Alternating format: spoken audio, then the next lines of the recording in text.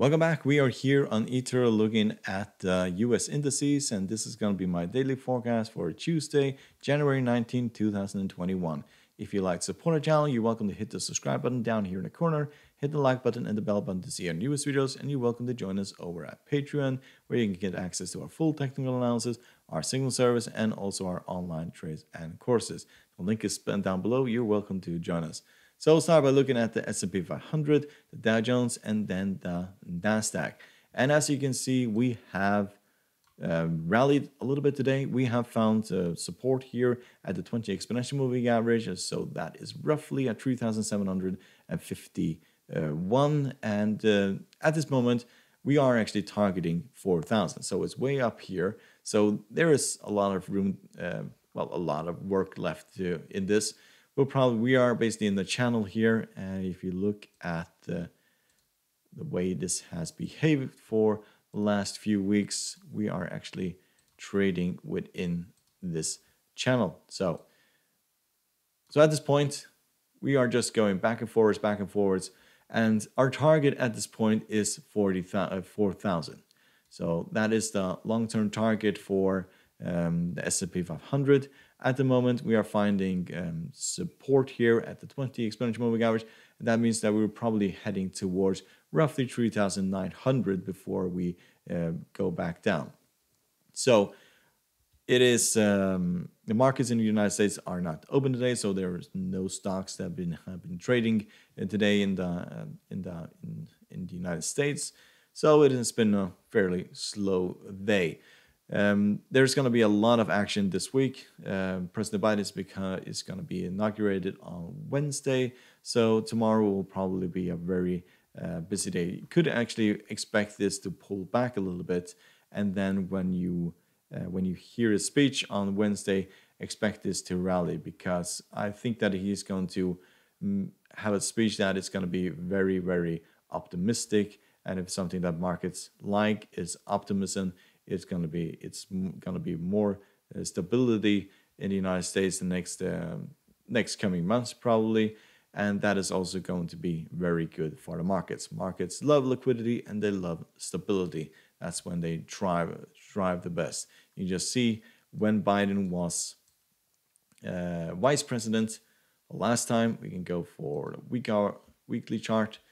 So that is basically this entire run here, all the way up to 2016, roughly there. We can see that we had the largest bull run in US history, basically world history, probably. But these were very, very good years, and the main reason for this is basically liquidity. The central bank was basically pumping, I think it was like $80 billion into the economy every single month for years and years, and yes, that just kept the market going up and up and up and up.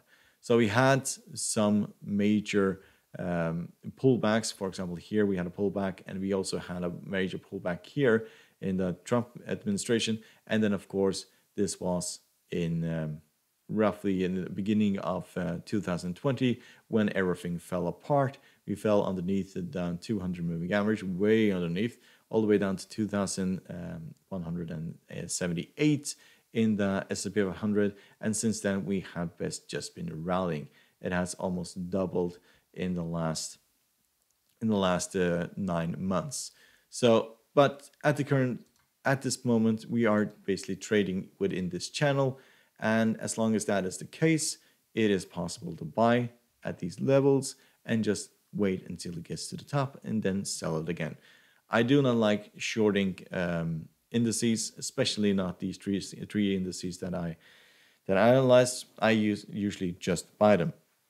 So I wait until we get to the bottom of these 500 support, then buy, hold them as long as I basically can. Sometimes I close them before, but at this point I'm going to target roughly 3,900, hopefully 4,000. So we could get something that looks something similar to this, but that is very unlikely. It has been behaving similar to this. We have been rallying, pulling back, rallying, pulling back, and so on. So at this point, we have found support, and that's why we entered, or I've been thinking about basically entering a buy here. I expect a pullback tomorrow, and that's when I'm basically going to enter this market.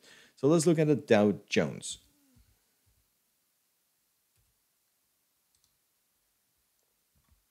So we can see that the Dow Jones has rallied a little bit. It found support here on Friday, and today we gapped up a little bit and then we rallied. At this current stage, I also think that we are going to pull back towards the 20 exponential before we go higher. So we need to break this 31,179, give or take, and then we're head towards 31,500. That is going to be our next target. After that is 32,000. So we are also in a channel here.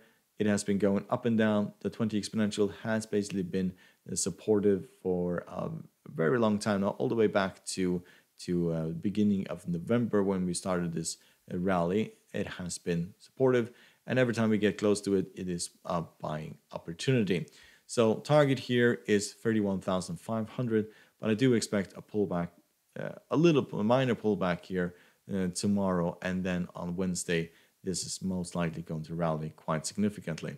So we can just look at what happened when Biden won the election. This was one of the biggest rallies in the history of the Dow Jones and also the Nasdaq and the S&P500.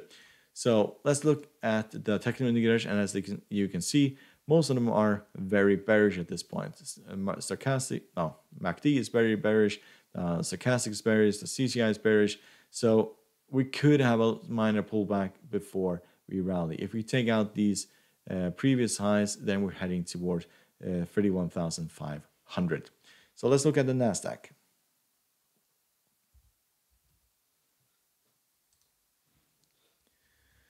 So Nasdaq, we did enter today, and we entered it right here at the 20 exponential moving average.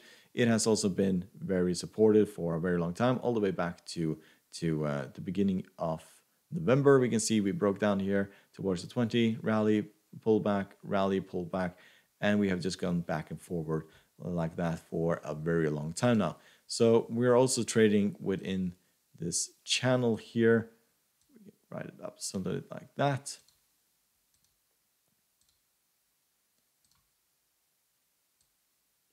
Yes. So the target at this point, it will most likely hit around 13,400. 13,500 is actually where I'm hoping for this to pull back. And in the long run, it is going to be 13,000 that we're going to target. If we break below this channel here, then we have the 50 moving average right underneath. I just don't see this falling apart all the way down to the 200 moving average like we have seen. Well, we haven't seen that for a very long time, all the way back to March last year. But a breakdown below the 50, for example, is not something that I expect to happen here. If we break down towards the 50, I'm going to expect a lot of people entering for a buy because it will become very cheap. And the reason why I don't expect a major pullback is because the next few months, there's going to be a lot of spending. There's a lot of stimulus, and everybody will most likely try to work together in order to get the U.S. economy going again after, well, a horrible year of both the coronavirus and also pure bad politics, economic decisions, and so on. U.S. economy, or as a society as a whole, is not working as it's supposed to be. So Biden is going to try to fix most of that to go back to something similar to the era of Barack Obama and so on. So there's going to be a lot of spending, a lot of stimulus, a lot of quantitative easing from the Federal Reserve, and that is just going to pump this market higher and higher. We're going to see pullbacks towards the 50. I don't expect the 200 the next probably few years, but the 50, that is going to happen in between. But those are also the times when you can basically get this very cheap. If you look at the technical indicators, they are still looking fairly bearish. So we haven't started this rally yet. I think that we're going to stay here for a while. Probably we could break down towards this trend line and then rally on Wednesday. But I started to buy in here, and if we go lower, I'll continue buying into the Nasdaq, because this is something I'm pretty sure that it's going to go significantly higher the next few weeks and also months. So 14,000, that is probably something that will happen within the next month, a month and a half. So hope you find this helpful. You're welcome to support the channel by subscribing, hit the like button and the bell button to see our newest videos, and you're welcome to join us over at Patreon. The link is down below. Good luck and thank you very much.